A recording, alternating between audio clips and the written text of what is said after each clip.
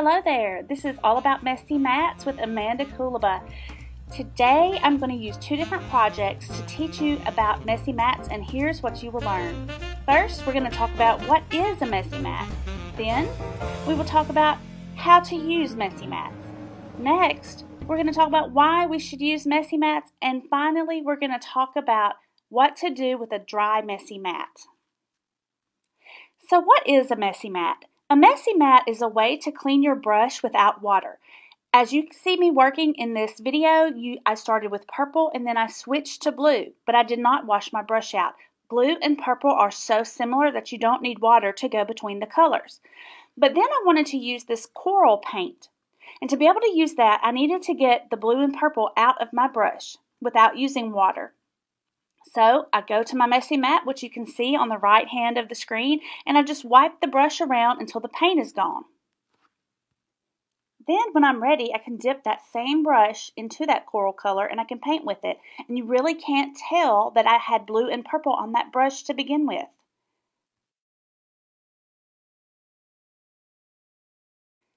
Okay, so the messy mat is that sheet of paper that you can see on the right hand of the screen that I use when I'm trying to switch between colors of paint to wipe my brush on so that I get enough of the paint out of the bristles that I can move on to a new color.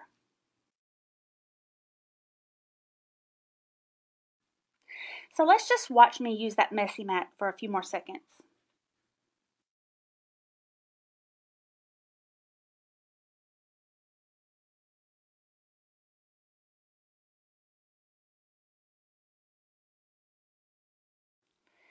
Okay, now that you know what a messy mat is and you know a little bit about how to use one, let's talk about why these are great tools for art classes. Human beings have varied abilities when it comes to fine motor skills, especially young children, and when they go to squirt their own paint out, sometimes they squirt too much. As you can see, the palette that I have here has extra paint on it that I'm not going to need.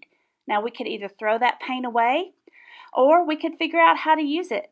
And a lot of times when I have my classes clean up, I will tell them to finish their messy mats. And so they will dip the extra paint up onto their brush and they will just smear it all over that messy mat. This is important for two reasons. The first reason this is so great is because you can use scrap paper or scratch paper to create messy mats with. So you don't have to waste that paper. Normally that paper ends up in the trash, but you can use it for a messy mat and keep it from ending up in the trash. And the other reason it's so great is you can't put that paint back in the bottle, so it keeps it from going in the trash as well. Okay, now we're going to take a look at some messy mats that some of my students made. These were made on copy paper that had stuff on the back of it, and you can tell it's already had holes punched in it, and we just didn't want to throw that copy paper away, so we made our messy mats on there. This messy mat was a sheet of free draw paper that someone had been using a hot pink crayon on, and they didn't want it anymore, and to keep it out of the trash, I just made my messy mat right on top of it. You may be wondering what you can do with the messy mat once it dries. Well, here's an example. The background of this painting was a messy mat. You can see all the messy mat colors in the background, and I just went right on top of it once it was dry and painted this lady's face.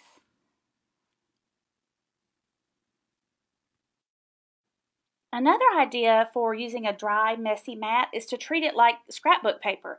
So for this project that I'm about to show you, I wanted to make a flower, and I just pulled my messy mat and some random papers that I found lying around the studio.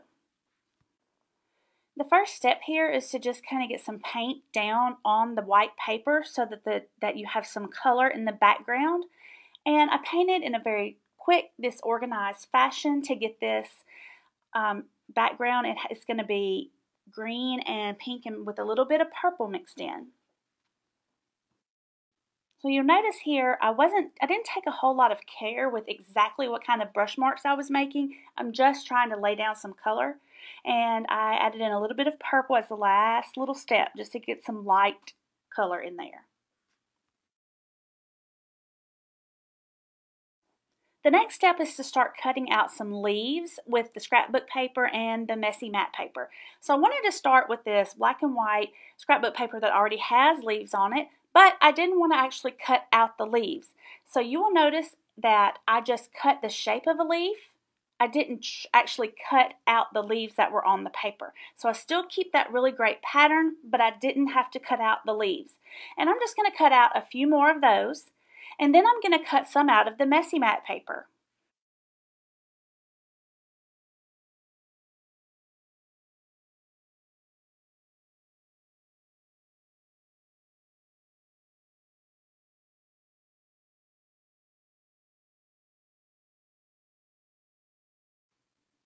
Once I get about 7 or 8 leaves cut out, I'm going to kind of think about where they might look nice.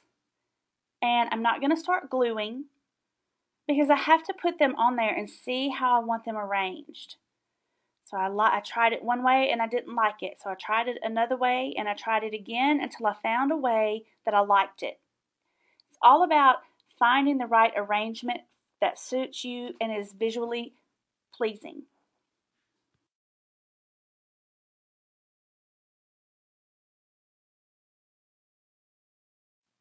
The next step was to cut out a flower, and I decided to use the black and white polka dots and the actual floral scrapbook paper that I had. So I started by cutting out a circle out of the black and white polka dots. Now, if you are not confident that you can cut out a circle without drawing it, then feel free to draw it. And that's the same with the leaves. Just always draw on the back of the paper and then cut it out. No harm in having to draw it first. The more you do it though, the better you'll get. And then I decided I wanted kind of a wavy shape for the flowers. And again, I did not cut out any specific flower that's on this paper. I just cut out a random wavy shape. I didn't worry about the shapes that are actually on the paper.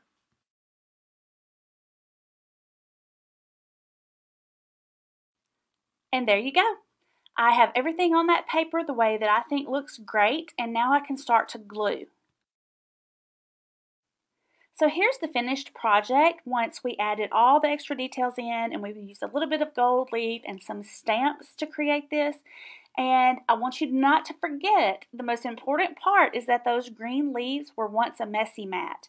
So to recap, messy mats are what we use to clean our brushes out when we don't have water.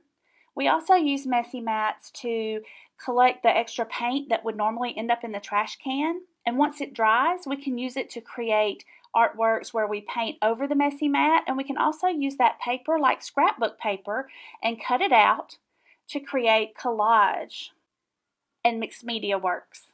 So I hope you learned a lot today. I was super excited to share this with you. I think messy mats are wonderful tools to use in the art room.